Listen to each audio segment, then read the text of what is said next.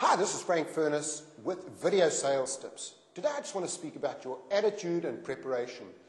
Every time you're going to go into a sales call, take a few minutes before you go in and just think about what you're going to say.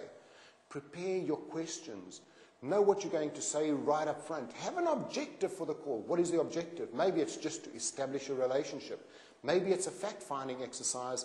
Maybe it's a closing exercise. Know what you're going to say. Get enthusiastic.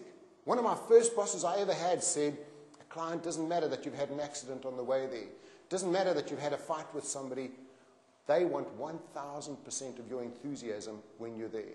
Think of yourself as a wind-up doll. As soon as you go in there, give them 100% of your enthusiasm. Forget what's happened before you've got there. You've got one shot. That's all. And finally, think big. The bigger you think, the bigger the sale's going to be. Please remember to go to my website, www.frankfurness.com, to sign up for the free e-zine. Also, download some of the free e-products, the e-books, and some of the software that is there, and take a look at some of our great sales resources.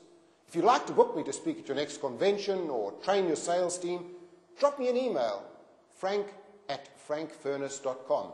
And remember, this is viral video, so what I'd love you to do is pass this clip on to all of your friends, associates, and let's see how many people we can get this out to.